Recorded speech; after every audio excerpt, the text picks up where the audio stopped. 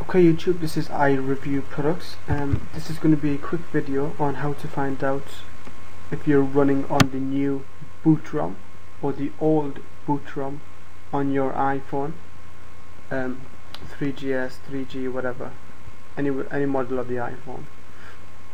So what you must do is you need to download a little thing called iDetector, which can easily be downloaded from iHateNode's website, or you can download it from the link below in the crotch bar.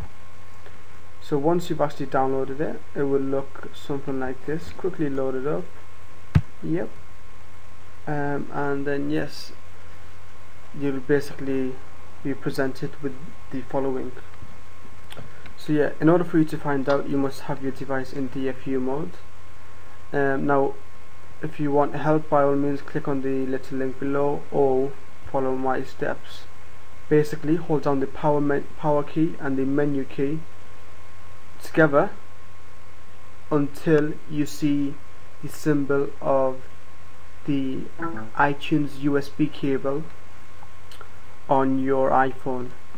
Eventually, once you see that symbol, iTunes will pop up saying it has detected your device in recovery mode. So I'm doing this as we speak. Obviously you'll do it as well. I'm just waiting for my device to enter DFU mode, which it just has, and I'm just going to wait for iTunes to pop up, and then we'll carry on. Well, forget iTunes.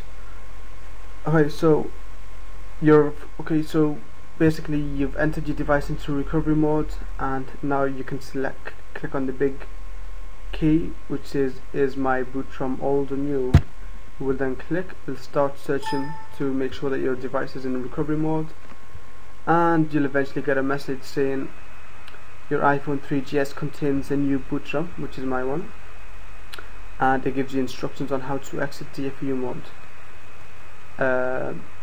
You can obviously exit DFU mode by either holding the menu key and the power key simultaneously, or you can download a little thing called iRev, which you can also download from iTunes, which is very useful. Click on and then select your handset and it'll do it for you. There you go, I'm out of recovery mode, and I've just found out my iPhone 3GS is on the new Bootrom. If you found this video helpful, guys, please do rate, comment, subscribe. Again, peace, bye.